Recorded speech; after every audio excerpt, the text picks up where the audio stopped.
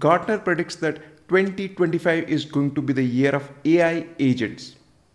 By 2028, 30% of the applications are going to use AI agents in some form and shape.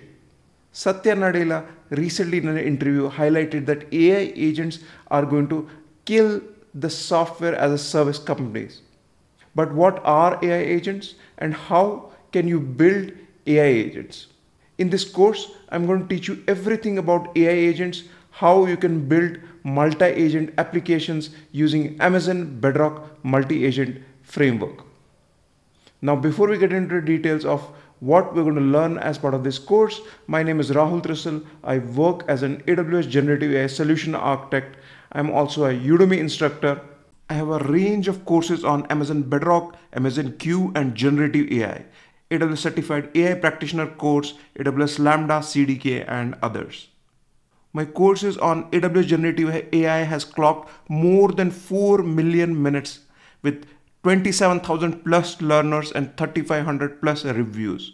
My last course on Amazon Bedrock and Generative AI has 15,000 students, more than 2,000 reviews, and 2.5 million minutes watched as of February 2025. Now let's go and check out what we will learn as part of this course. So we'll start off with absolute basics of AI agents. We'll learn about what are AI agents, what is planning capability, memory, tools, action, guardrails, and everything else about AI agents. Next, we'll do a deep dive on Amazon Bedrock agents and how they work. Next, we are going to build a hotel booking agent. So here is the architecture for the use case. We're going to build Bedrock agent. We're going to build multiple tools and backends for this agent. Next, we're going to build enterprise travel agent, which will be a multi-agentic solution. And here is the architecture for the solution where we're going to build the hotel booking agent as well as the HR agent. And for this, we're going to use the Bedrock multi-agent orchestration framework. Then I have also provided some refresher courses on Gen AI, prompt engineering, and Amazon Bedrock knowledge bases in case you do not have a deep background on generative AI.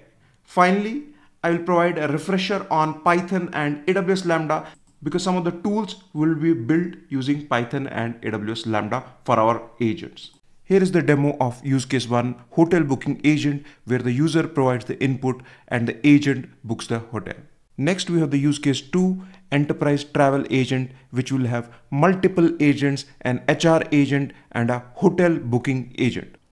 Okay, if you need more details about the course, go ahead and check the course introduction and few sample lectures.